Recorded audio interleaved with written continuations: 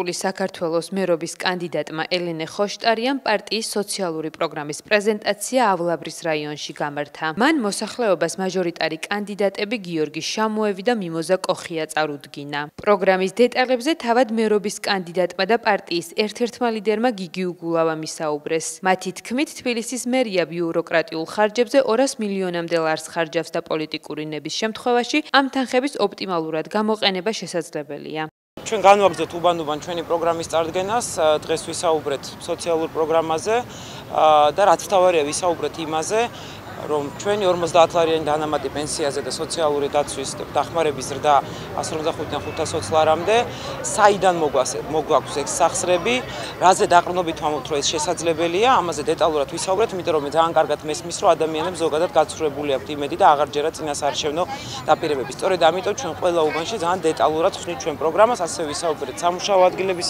აუცილებლობაზე, იმიტომ რომ თავისთავად სოციალურ დახმარებას პერსპექტივა და განვითარება არ მოაქვს, უბრალოდ ეს არის იმ უსამართლობის აღმოფხვრა, რომელიც დღეს გვაქვს, როდესაც ბიუროკრატებს მიაქვთ ფული და ადამიანები ცხოვრობენ გაჭირვებაში. ჩვენი ყველა მაჟორიტარი, აბსოლუტურად ყველა რაიონში, დაბაში, სოფელში თუ ქალაქში, აქ ისნის რაიონის ნავთლუხი იქნება თუ ავლაბრის ოლქი, ყველგან მთავარი პრიორიტეტი იქნება, რომ ყველას უნდა კარგად გვესმოდეს. ჩვენ უნდა ვიყოთ ღია კარის ქვეყანა. თუ საქართველოს ჩაიკეტება, აი როგორც ოთახი, რაც არ უნდა ლამაზი იყოს, რაც არ უნდა კეთილმოწყობილი იყოს, მისი ფანჯარა და კარები თუ დახურეთ, იქნება იქ დაიხჭობა ადამიანი. ჩვენ უნდა გავაღოთ ჩვენი კარები და უნდა ვიცოდეთ კარგად, რომ თუ ჩვენ ჩავიკეტეთ, თუ ჩვენ ჩავკეტეთ ქვეყანა და არ შემოვიდა აქ ინვესტიცია და არ შეიქმნა სამუშაო ადგილი და მათ შორის არ შემოვიდა უცხოელიც, რომელსაც მოაქვს ფულიც, მოაქვს ინვესტიცია და მოაქვს დასაქმების შესაძლებლობა და მოდის ასევე ტურისტი, მაშინ გადინება მოხდება სწორედ საქართველოს მოქალაქეების უცხოეთში, როგორც ხდებოდა ეს 90-იან წლებში.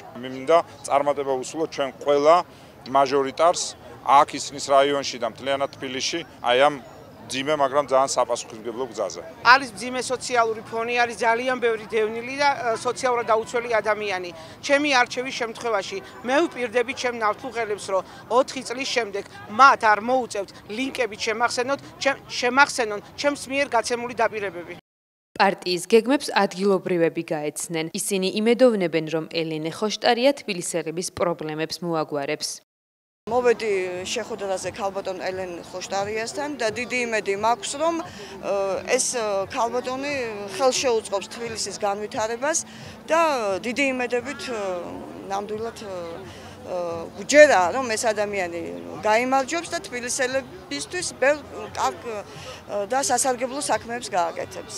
დღეს მხარს უჭერ, რა თქმა უნდა, ელენე ხოშტარიას და გიორგი შამიას, რომელიც არის ძალიან კარგი პიროვნება, რომელიც არის ავლაბრელი ბიჭი, რომელიც გულთან მიიტანს ხალხის გაჭირვებას და ჩვენ გვაქვს გიორგის იმედი. თბილისის მერის არჩევნებში ამ ეტაპზე 5 კანდიდატი მონაწილეობს. მერისა და თვითმმართველობის არჩევნები ოქტომბერში გაიმართება.